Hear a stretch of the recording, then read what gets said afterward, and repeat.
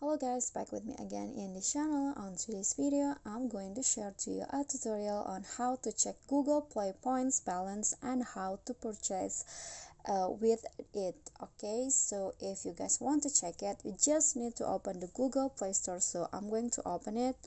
This one's right here, and then you can just click on your profile icon at the top. This one's right here. And here you'll see the play point bronze.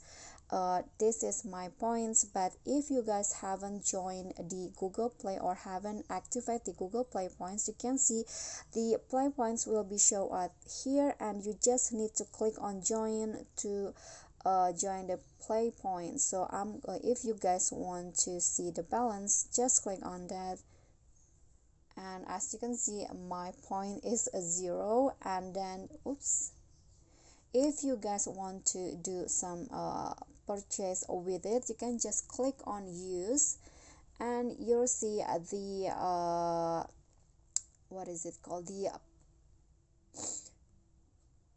purchase that you can do with the Google Play points. You can see there is Google Play credit, or there's also coupon for a game, and also game again. Okay, basically it's all about games. So if you guys want to purchase the feature of a game, you can use the Google Play points. Okay, so I think that's all. That is how you can check the Google Play point balance and purchase something or some feature with it. Okay, so I hope this video is helpful to you. If you got any questions, feel free to drop it in a comment, and if you think this video is helpful, don't forget to click like and subscribe to our channel. See you on the next tutorial. Bye.